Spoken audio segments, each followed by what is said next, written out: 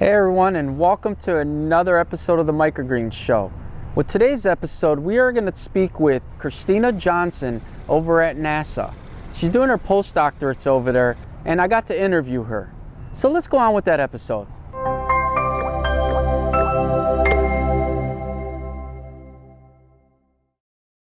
I am a postdoctoral researcher, so I finished my PhD a couple years ago and I taught for a little bit and then I came back to research. And I am at Kennedy Space Center looking at microgreens as a crop for spaceflight. So I did my PhD at Miami University, which is in Ohio. I worked with spaceflight research for my PhD, and for that I took a model organism called Arabidopsis thaliana. It's a plant that's in the mustard family. And I sent it up to space on the Shuttle Discovery in 2010. And then those plants grew for 14 days and they came back and we looked at their development and growth. They were grown in the dark because we didn't have the opportunity to have lighting in that hardware at the time. I spent almost 10 years looking at plants, looking at their transcriptome, so looking at their genes and looking at all of the different ways that their growth was impacted by the spaceflight environment, the microgravity of spaceflight. And so transitioning from that model organism to microgreens was really easy because I was looking at them with a very similar time frame, like shortly after germination. I was really looking at that early stage of development already. And so when I saw that microgreens might be good nutritionally for spaceflight, I was just so on board. I was like, okay, I gotta look at this a little closer for my postdoc. Well, nice. That sounds so amazing that you get to do all of that cool stuff. I know me as a kid, I've always wanted to be an astronaut. Like I mean, ever since a kid, that's what I wanted to do. And then I ended up, really loving plants, and never knew that I would have an opportunity to work with you guys. So I'm very honored for that. Yeah. So thank you. Well, yeah. Well, we love that you're so willing to chat about your expertise with us. So something that I have is my research is in collaboration with the USDA. We bring a lot of scientists from academia into conversations as well. So to clarify your role, you are a consultant in the industry that comes in and joins us for these chats and helps us to think about these problems that we're facing with microgreens. And so I'm glad that you're on board with helping us out. And I love that so many people are interested in microgreens and helping us get microgreens to space. And what's great about them is it's so easy for anyone to grow them. Even if you don't grow them well, you can still get a lot of nutrition out of them. Within a few days, you have something to show for your work. You don't have to wait their whole life for them to make these little fruits, and then you hope that they taste good. No, you've got it right there. You're like, okay, this is great. I've got everything done within like a week or two. So some of our potential crops for spaceflight. So there's one that I really like. There's a mustard called Mizuna, and that is one that has been grown in space for a very long time in various studies. And it's been grown by Russians, it's been grown by Americans, it was grown by Christina Cook, who just got back. And it's just one of these really hardy plants. And so looking at that for a microgreen for spaceflight, we've already got it proven as like, hey, this plant can live in space. Just looking at it at the microgreen age, I think it'd be really fun to have that up there. We know it's got a good flavor that astronauts like up there. Another one that looks really exciting are radishes. They have a big punch of flavor. So either daikon radishes or the red radishes, the little punch of yum that come from radishes. So the great thing with radishes is they have that pack of flavor. They have a lot of biomass really quickly, and they have these beautiful leaves that are fun to look at too. So there's a few things that the astronauts are drawn to crops for. They like it when they're pretty to look at. They want to see something that makes them happy that they're growing. If they're growing and they look unhealthy while they're growing it the whole time, it doesn't boost morale. morale's pretty important up there on the space station. So if we can give them something that's reliably healthy, and that's something that they enjoy. But also their sense of flavor is off in spaceflight. Their flavor receptors are kind of deadened. All of the fluid shifts to their head when they're in microgravity. Their sense of taste is just off. They can't taste things like they used to. The flavors they need flavors that are just a punch of flavor. And so finding microgreens that can give them that flavor is something that's a bit of a quest for us.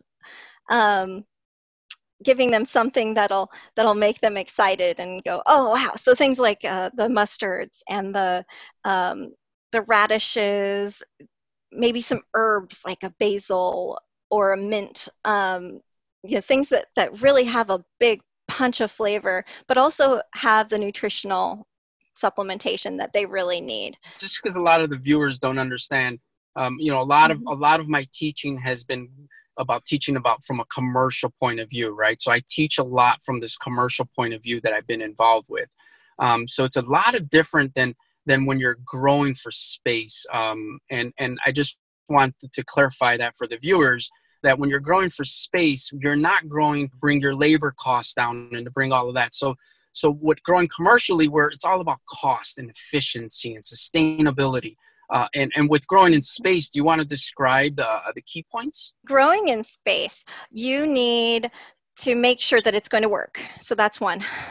Got to make sure that their time is well spent.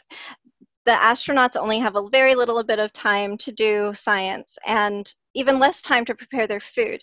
So if we're trying to combine the worlds of science and food at the same time, it's like not much of their time that they have to give to us. So we need a crop that isn't going to require a whole lot of the crew time.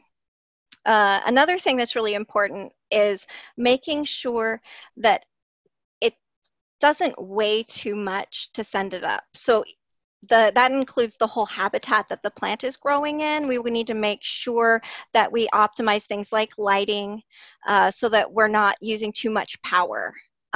We need to make sure that we optimize the space. There's very limited space. There's plenty of space outside of the International Space Station, but there isn't very much inside of the space station that we could grow things in. So we have to make sure that we optimize the space. We need to optimize, which microgreens are really great for optimizing space, aren't they? We want to make sure that we get a good enough yield to be worth their time. So we want to have a higher yield. Another thing that's very important for crops in space is the nutritional aspect. We need to make sure that there is a lot of nutrition packed into a very small amount of biomass, and that is something that microgreens are fantastic with. The other thing that's really important is food safety. We need to make sure that the astronauts don't get sick trying to eat the crops. Now, with a longer duration crop, there's a lot of things that can grow and proliferate on the plants, and it can get to be difficult. The fungus that's naturally occurring on the space station at this point that's been proliferating there for a long time can take over and damage plants that are growing there. We saw that with the zinnias that were grown in 2017 on the space station. They did have a great harvest, but some of the leaves, especially earlier on, they had a lot of fungal damage. But with microgreens, you're growing them for such a short amount of time, it doesn't have the same opportunity for the potentially harmful pathogens to proliferate. Watering is a big issue in spaceflight, making sure that we have even watering. When you take away gravity, water tends to form these spheres, and it isn't evenly distributed. And it's very hard to make sure that everything's going to be getting the water that it needs without suffocating the roots. Roots also need access to oxygen. They do need to respire. And that's something we don't really think about with plants. We think of photosynthesis, but they also respire, and that's a very important part of their process. And the roots are an important place to make sure that they can get the oxygen that they need. The access to oxygen and the access to water, without bringing those two together, those are the two biggest challenges, I think. Well, if you want to get into space research with crop development, it's actually kind of a weird path. The biggest advice that I have is don't give up. Keep learning. I think that it's really easy to fall out of the academic path that you set yourself up for. You think, okay, I want this goal. I need to do all of these things to get there. And you have to jump through whatever hoops you have to get there, whether or not you want to do that assignment, whether or not you want to, spend enough time doing that. Something that's kept me going and staying the course and making sure I finished my PhD was really good mentors, and also a sense of creativity and joy as I'm doing the work, and just having a lot of fun with it along the way, finding ways to make it interesting. Find someone to look up to, someone that can help you out and help encouraging you when you get frustrated along the way. That's something that will be really, really helpful no matter what direction you go, no matter what choice you make in life. You've got to have someone that can say, you are smart. You can do this. I know you feel dumb right now, but it's actually, failure's part of the process. And the more you fail, the more you learn. When we're preparing crops for spaceflight, any crops, we have something called crop readiness level. And when you're looking at things like a rocket that's going to space, they have flight readiness level, or any technology that's going to space. And so we took that concept and we applied it to plants and said, okay, these are our crop readiness levels. So any one crop, any one variety that we want to grow in space flight, we send through the crop readiness process, and we make sure that it can do well in progressively difficult environments, getting closer and closer to that microgravity environment. A group that screens a lot of crops for us is the Fairchild Botanical Garden. They actually have a team of like 200 schools across the US that grow different crops in their classrooms, in their own different environments. And then they tell us, okay, these ones did well, these ones didn't. And they give us things like germination data that are really applicable to microgreens. But then they also give us like the whole health of the plant. They grow them out for the whole lives. They haven't been doing much with microgreens yet. Yeah, so we have to figure out, okay, do they do well on Earth? And will they do well with the kind of environment neglect that the astronauts might give them? So if we have a plant that does well in 50 classrooms, in Puerto Rico where they have no power for a month, in Nebraska where they forgot about them while they went on spring break, whatever happens, whatever things that they face, if they do well in all these different places with all these different variables, if they do well, then okay, we'll look at them. We'll give them a shot. Occasionally, like a seed company will contact us and be like, oh, you got to look at this plant. And we're like, okay, we'll tell the Fairchild folks about it. And from there, we go on to, okay, we need to grow these in our growth chambers that mimic the atmospheric conditions on the space station. So things like elevated CO2, things like, because it's an enclosed environment, in any controlled environment that's enclosed where people are living in it, you end up with the CO2 in that room going up. And that's something that's, something that Controlled Environment Ag has been looking at for a long time, right? So that's something that is a big issue with crops. There are plenty of crops that do great here on Earth that once we get them into those enclosed spaces, they fail. And so they have necrosis or, whatever different problems they run into. They don't. So with microgreens, we still have to send them through that, even though they wouldn't need to live quite as long. So then we screen them with those kinds of conditions. The humidity, the temperature. We'll take the temperature logs from the space station for a given month, and we'll be like, okay, we're going to run them just like it was on the space station for that month, and we'll see how they do. And then from there, we can go, okay, these ones did well, these ones didn't. And so it's just kind of a progression, figuring out what they'll do. And then along the way, we also have to make sure we have the right hardware in place. And that's something that we're still developing for the microgreens, is making sure that we have the right hardware, either an insert with an existing hardware like the veggie or the advanced plant habitat, and making sure that we have the right flight hardware that will make sure that the water gets to the plant properly.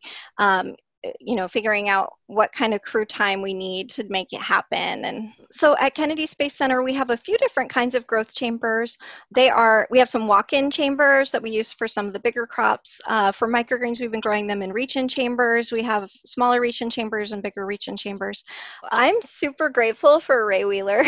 So just the fact that he kept this research going through a ton of budget cuts is really impressive. If this research wouldn't be here without his efforts. So there were many years there where it was just him in his cubicle, and he didn't even have very good lab space. And he would just contact everyone in academia and everyone in industry and anyone he could possibly reach out to about space crops, and trying to get collaborations going. And he would visit these universities and talk about all of the things that are so important to us.